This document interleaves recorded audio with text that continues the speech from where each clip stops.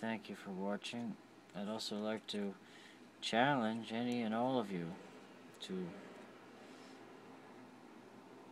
actually take a look at the stuff that makes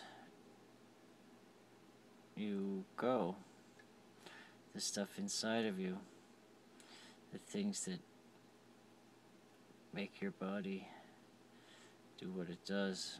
Again, you can see the dark lines. They're not as obvious here, but they are definitely there. When you move the light, the pattern of interference changes. You can see the multiple layers and how the light direction is actually creating a diffracted line of photons, a spectral emission with very particular wavelengths, colors, amplitudes, and I don't know, is it just a trick of the light, or is it nanotechnology, organic synthetic biology, nanoelectronics, genetically modified nano self-assembling atomic scavenging organisms designed to follow a GNA instruction set and build organic semiconductors into a human organism? Or perhaps RFID tag-like resonating nanocarbon structures?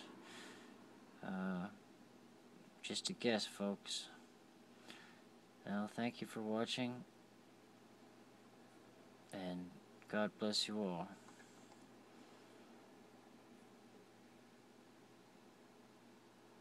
It really does look like a nebula in space,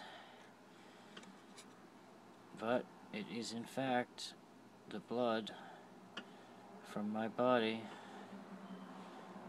the blood that God gave me, the blood that the Watchers messed up,